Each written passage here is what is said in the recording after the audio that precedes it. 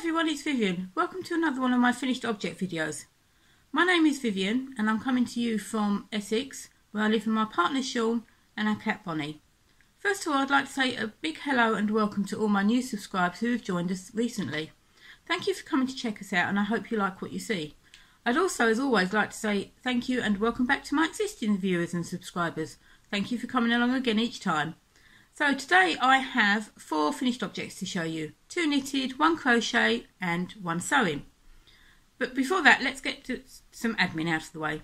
For anyone who wants to follow me on social media, I'm known as VivetteB1 and you can find me on Raverly, where I put all my projects, but mainly on Instagram, and I will put links below for anyone who wants to check them out.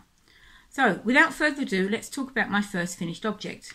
My first finished object is a test knit that I've done for the lovely Ellie of Craft House Magic, who will be releasing her Mistletoe Kisses sock on the 28th of November, and these are them here. So as you can see, it's a top down and you've got little balls here to signify the mistletoe, some like branches here, and then further down, if you can see just here, there's a little kiss. So this is, like I say, top down construction, and you can do it as all one sock, or you can do what I've done, which is put an extra cuff in, or you could put extra cuffs, extra toes, extra heels. So Ellie does have sock sets on her website that she sells, and they will go very well because she sells them as a sock set with this pattern in mind. And like I say, it's all being released on the 28th of November, and I will link to it in the description box below. I will also link to Ellie's latest podcast, which came out yesterday, Thursday, and she talks about it more in there so that you can see for yourself. So that is the Mistletoe Kisses sock, and as always I do have 2. My second finished object on the knitting side is a Scrappy cowl, using all of my leftovers. So the way that you do this, and this is going to look a bit weird because I have got a roll neck on, is it's just like that. Oh, it doesn't look too bad actually, it hides it. I made this using the Magic Knot Ball method. So what I've done over the last couple of years is I've taken all of my scraps of yarn and I've rolled them into a ball using the Magic Knot method. So it's normally when I get to about 2 grams of less of yarn. I'm going to take this off, it's a bit warm. So normally when I get to about 2 grams or less of yarn, I then add it to the Magic Knot Ball. And I weighed it just before I started this project, and I had about 300 grams in there. So it has been going for quite a while. And it's all different sock yarn. And it's ones that I've knitted into jumpers or sweaters or socks or shawls, or some of them I've done where I've done mini swaps with people and I've knitted them into my Cozy Memories blanket, and I've had some left over. But they're all yarns that I've knitted with over years and years and years. And the cowl itself is called the Colour Splashes shawl, and I will actually put a link to the website I'll put a link to the Ravelry page because it is a free pattern, so it's a really good one. It's ideal for someone who's quite a new knitter and just wants to do something a little bit different, because it's all garter stitch, but you can add eyelets in, which is what I did about every 2 inches, and it's what they call knit on the bias.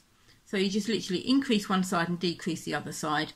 And then you can either do it with a provisional cast on and then do a 3 needle bind off, or a Kitchener stitch to graft it together. Or if you're not used to one of those, or you prefer not to, you can just cast on and then just seam it at the end.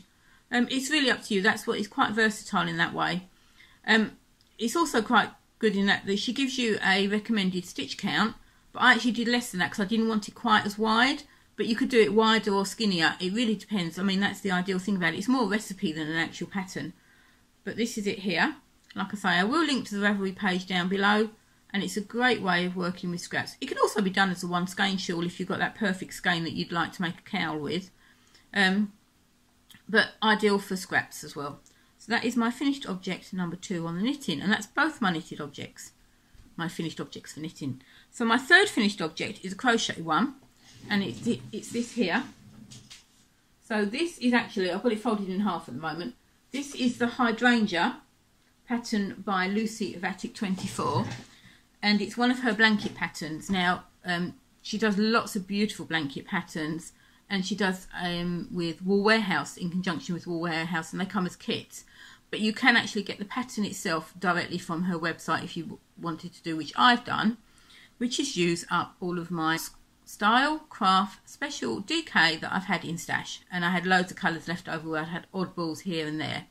So for this one I've actually done 11 rows, so it's these colours here. So I started with the raspberry all the way down to the denim, and I've just repeated them all the way down, and I did it the width of, I kind of sat in the chair and then I just crocheted a very long chain until it went past me a bit, so I knew that if I folded it in half it would be nice and thick, and that's all I did. So I don't even know what number I did. I just made sure that it was the size that I wanted.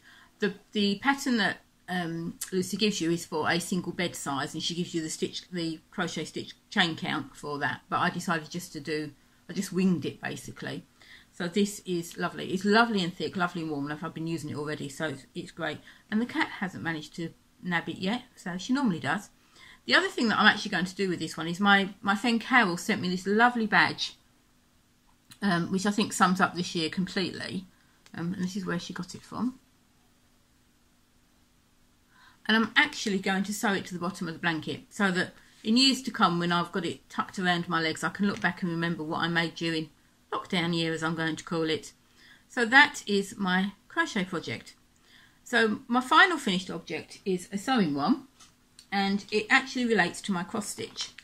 So I made myself one of these lovely pouches or vinyl wallets to put my cross stitch project in. As you can see, it's got my current one in it.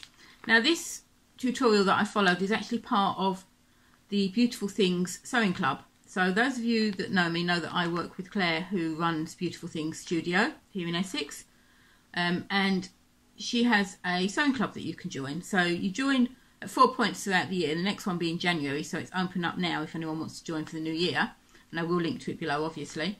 And then throughout the year you get projects each month, one project a month, and they go from basics. So if you're a new sewer, there's the bronze club, then you progress to silver, then to gold, and then to platinum, and this is one of the gold projects, I think. And it's just making this, so you can use it to put cross stitch in. You could actually use it to put sewing patterns in if you've cut some fabric and you're waiting to sew a project. So, and the other thing I like about this is you can actually see what's in there. So if you've got quite a few projects on the go, like I sometimes have, you can think, oh, that's where that one is, as opposed to opening them all up until you find it. So yes, so this is it. And then on the back, it just has this fabric. This fabric also came from Claire, because she does have a fabric shop as part of her website, and a haberdashery as well. So that come from that. And inside, if I take out the project,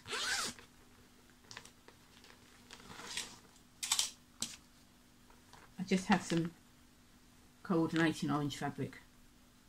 So I do have another one of these planned. So I'm going to make another one using some fabric that I've got, which is of the Nutcracker, which is obviously a very traditional Christmas theme. And I shall make that at the beginning of December, and I shall pop it up later on in the month.